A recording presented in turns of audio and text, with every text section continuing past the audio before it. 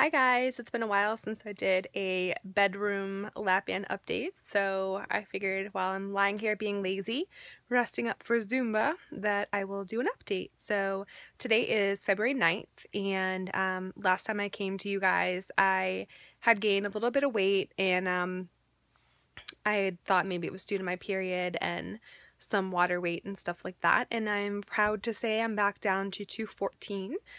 So, coming from 321 at my highest weight, I'm pretty happy. 4 more pounds to get to my goal of 210, where I want to give myself an eyebrow wax because these girls are out of control. And then I'll only be 10 pounds away from Wonderland, which I'm hoping to get to by May 6th, which will be my 2-year anniversary. So, some changes I've noticed. I've noticed that my abs are getting a lot stronger, and that when I look in the mirror without a shirt on, I can sort of see the definition in my abs, which is really cool because I never thought I would have definition like my oblique area. Definitely a lot of fat still covering it, but I can see the line there. So that's pretty cool on both sides. And I ordered a dress, a really pretty dress that's like kind of tight, and it's like a blouse on top and then like a tight kind of bandage wrap type of skirt on the bottom.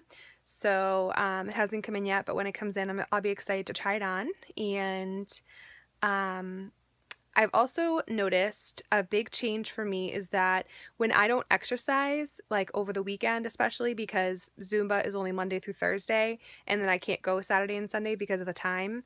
So when I don't exercise over the weekend, I get so cramped up, like my body is just dying to exercise. Now, of course, I could go to the gym or use the treadmill in my basement, but I usually don't. And I usually just relax and stuff, which I'll get to in a minute. But I've noticed that I crave the exercise and that I just want to walk around and that I want to stretch all the time.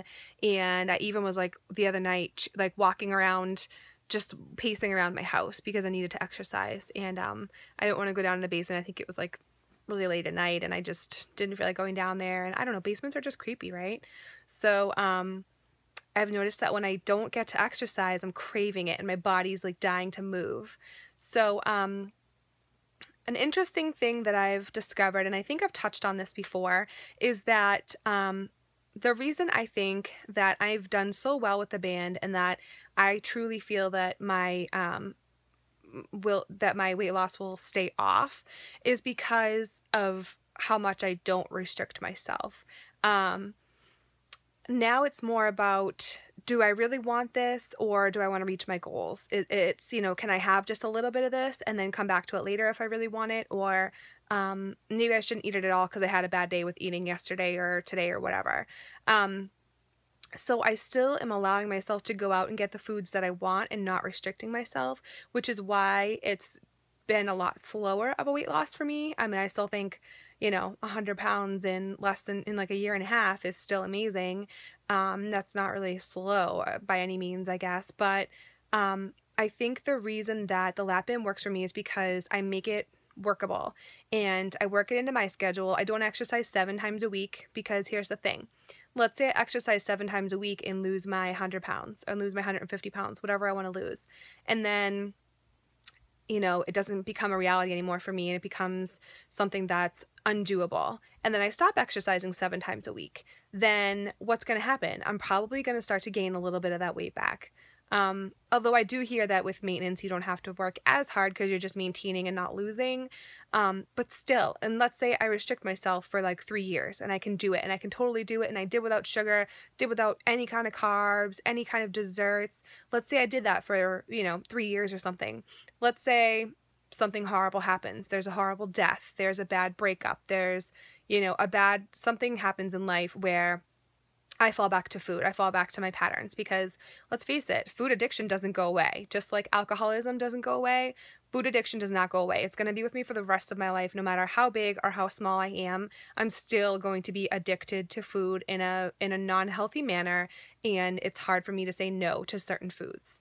I can't walk away from them, So if I am unrealistic with my journey and if I'm just too strict with myself, it's not going to last my whole life. I know that. So I'm really proud of myself for it sounds silly because it sounds like I'm saying I'm proud of myself for not being so strict. But like really, why do diets fail? Because you can't do them for a lifetime. You know, I feel like a diet is good for short term. Let's say you have a wedding, or let's say you have an event that you need to lose 20 pounds for, and you want to do a crazy strict diet. That's fine. Just know that you're gonna gain it back once you stop doing it, you know? So when I was talking to my friend who's thinking about the lap band, she was like, do you write anything down? Are you on any sort of diet? No, I'm not. I'm not. I eat smaller portions. I make better choices naturally now because I know where I've been. I know how hard I've worked. Like it just became natural. Like for example, my parents ordered Chinese food. A lot of the stuff I can't eat anyway, but I was thinking of like chicken with cashews, but instead I got eggplant.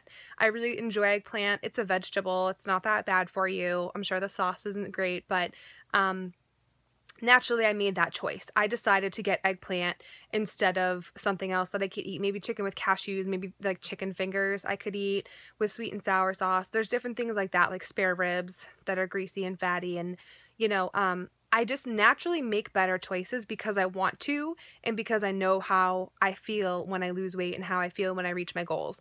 So I am definitely not on a diet. I don't restrict myself and say no to everything. Sometimes I make better choices than others, but that's how it's so manageable for me. And I've always been the kind of person that is very black and white because I feel like in my mind, let's say, you know, a year from now, I hit my goal of 174 pounds or whatever. Part of me feels like, now what? What happens now? Now that I've lost my goal weight, there's nothing more to look forward to. There's nothing more to work towards, you know, kind of like that. And that's been one of my fears since the beginning. So sometimes I know I sabotage myself and I'm saying like I'll joke around and be like, oh, I'm getting too skinny, gotta slow down, you know, but I still weigh, you know, 214 pounds. That's not skinny by any means. But I know that if I did it too fast and reached my goal too fast, I wouldn't be able to keep it off. And that's just for me. There's other people out there in the lap band world and the weight loss community that are perfect and that can live their lives like that, and that this whole weight loss has transformed them so that they are going to stick to their weight and whatever. But for me, I don't think it's realistic. And I've said this before, that I cut myself off and that I stop eating cheese forever, or I stop eating this forever or whatever. I've just sort of done that on my own without meaning to, without saying I'm not going to eat this or I'm not going to eat that. You know, for example, with McDonald's and fast food, that was my vice before weight loss. I loved fast food. Now it's just uncomfortable for me to eat, so it just naturally I don't eat it. Which is the great thing about this lap band tool, is that it makes you uncomfortable when you eat certain foods so that you don't want to. It's almost like a conditioned response, because if you eat something and it makes you throw up or it makes you sick or it makes you not feel well enough times, you're just going to think about that food and equate it with, I don't feel well, you know? So yeah, it's just sort of naturally happened for me over time. And I'm not on a diet. I don't feel like I'm on a diet. I've had the lap band surgery and it's helped me control what I eat, and it's helped me motivate me too. Like the other part of it, like I feel like the lap band does a certain portion of work and then I do the rest. But I also feel like a big part of that is the motivation that the lap band has given me to keep going.